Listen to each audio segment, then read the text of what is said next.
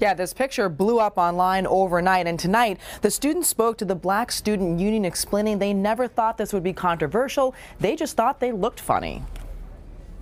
I put it on the UW Snapchat. I didn't really think about it being blackface or anything like that. I just thought it looked funny. These are the UW Whitewater students who were under fire for posting this picture of themselves on Snapchat with black exfoliating masks. Soon after they uploaded the photo, comments started swirling about its offensive nature. There was no intention, like the thought, that's nothing that we would have even thought about in the first place, so we had no intentions of offending anybody or anything. UW Whitewater Chancellor Beverly Copper says the post was hurtful and destructive to the campus community.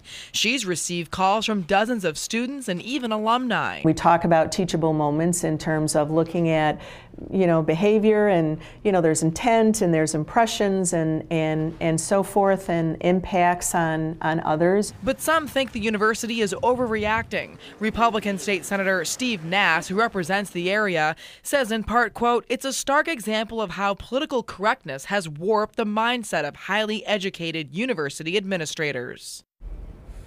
And we've since learned the students will not face any punishment. There are several diversity workshops being organized across campus to help with race relation issues. Live in the newsroom, Christina Palladino, WISN 12 News.